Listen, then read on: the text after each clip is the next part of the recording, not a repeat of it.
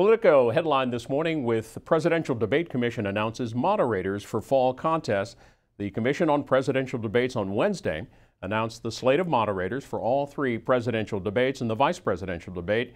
The first debate between Donald Trump and Joe Biden, set for September 29th in Cleveland, will be hosted by Fox News Sunday anchor Chris Wallace, who in 2016 became the first journalist from his network, known for its primetime lineup of Trump-friendly hosts, to moderate a general election debate.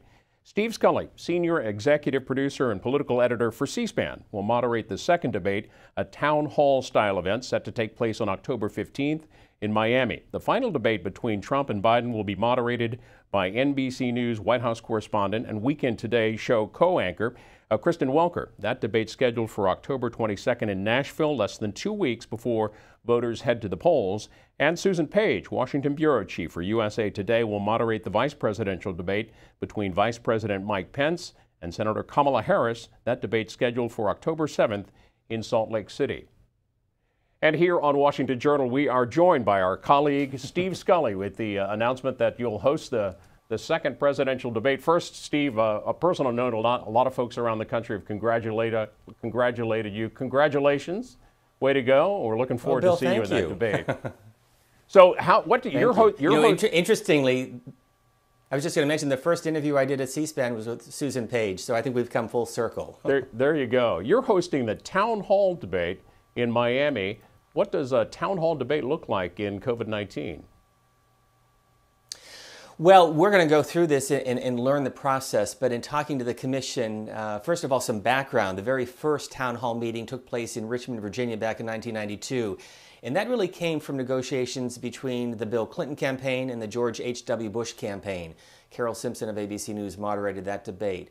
What the commission now does is they work with the Gallup organization, and they will select approximately 30 undecided voters who will be in the debate hall at the Adrienne Arsht Center for the Performing Arts on October the 15th, and they will all have questions. My role is really to facilitate their questions, not to tell them what to ask, but just so that I'm aware of what the questions will be, mainly so there's no duplication, that there's not three of the same types of questions, and then to carry on the conversation. The other thing, and we're announcing this today, we want to get questions from the C-SPAN audience and from the general public. So you can follow me on social media at Steve Scully and send me a question. You can also send us an email, and there's a new email address, townhall, because that's the format of the debate, townhall@c-span.org.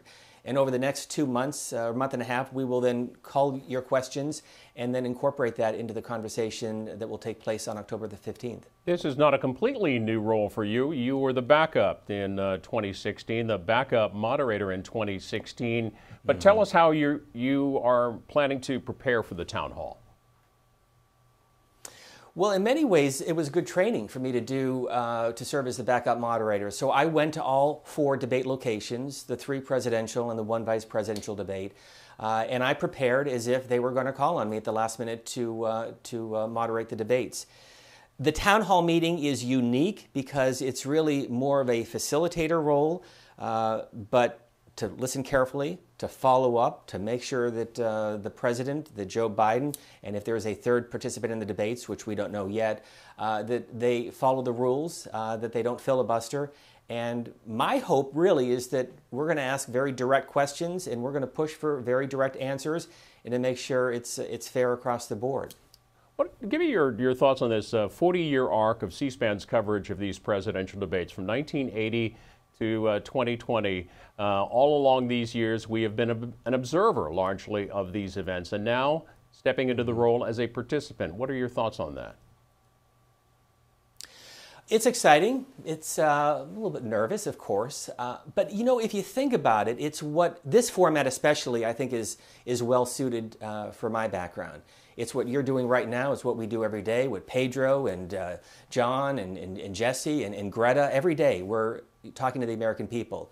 And this really, the key thing about these debates is it's the last opportunity you have to see the candidates in really an unfiltered format, especially in this COVID-19 environment that we're at right now. We've just come off the conventions, which really have been, prepackaged events, and that's how the parties put them together, and that's their right. But this is a chance with the 3 presidential candidate debates to really hear from the moderators, to hear from the American people in the town hall format. And I think it's great for C-SPAN. I think it's great for our approach, which is really to make this America's conversation with the candidates, especially in this format. And we're looking forward to it. I mean, it's a big task, but we're ready for it. Well, we'll remind our viewers and listeners that they can submit their questions to townhall@cspan.org. And want you to know that the entire company here, we're behind you, buddy, and good luck on October the 15th. Thank you, Bill. Appreciate it very much. It's going to be a great ride. We're looking forward to it. And coverage of all of the presidential debates, all three presidential debates, and of course the vice presidential debate coming up on the C-SPAN networks. Full details of coverage available at cspan.org.